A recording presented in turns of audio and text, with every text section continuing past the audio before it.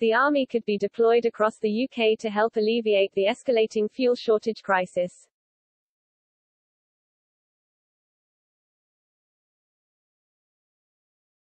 The current shortage of HGV drivers has seen supermarket shelves left empty and long queues for petrol at forecourts. The Ministry of Defence has already been enlisted to help with a mass HGV driver licenses scheme. The UK's Transport Secretary Grant Shapps on Friday said there was a backlog of 40,000 lorry drivers waiting to take their tests across the nation.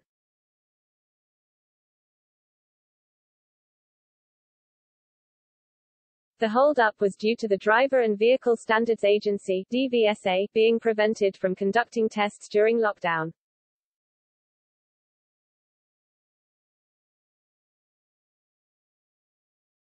The coronavirus crisis has hit the two driving test agencies, the DVSA and the Driver and Vehicle Licensing Agency (DVLA), with staff unable to conduct live tests because of lockdown conditions.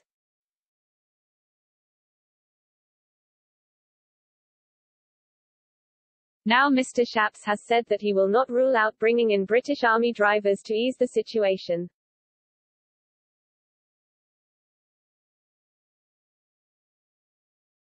He insisted the government would do whatever is required to alleviate the fuel crisis.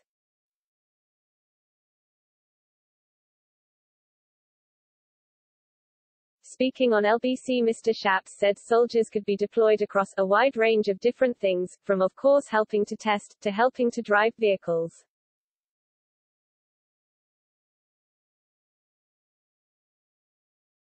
The minister also told BBC Breakfast, with regards to things like whether there's a role for the military, obviously if there is, if that can actually help, we will bring him in.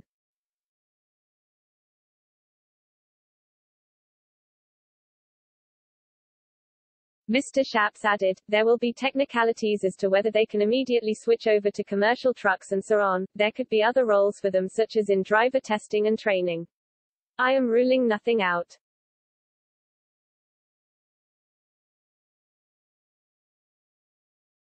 The minister also told BBC Breakfast, with regards to things like whether there's a role for the military, obviously if there is, if that can actually help, we will bring him in.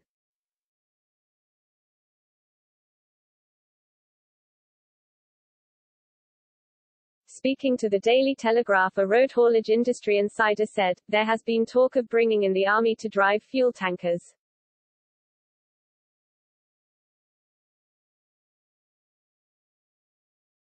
But the simplest solution would be to deploy the army to the DVLA to sort out the applications.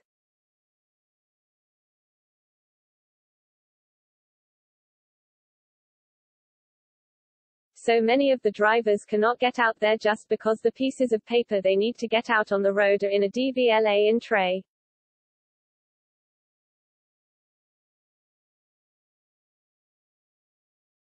It sounds silly and it sounds flippant, but sometimes the biggest problems in the world have the simplest solutions.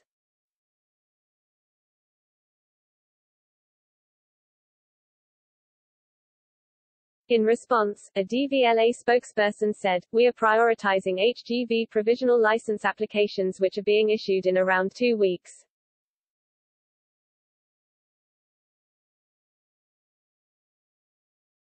More complex transactions, for example if medical investigations are needed as part of a driving license application, may face longer delays.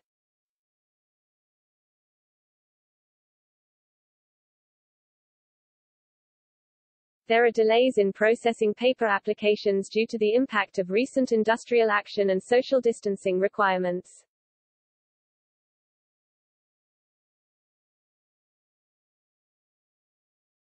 This means that we have fewer staff than usual on site.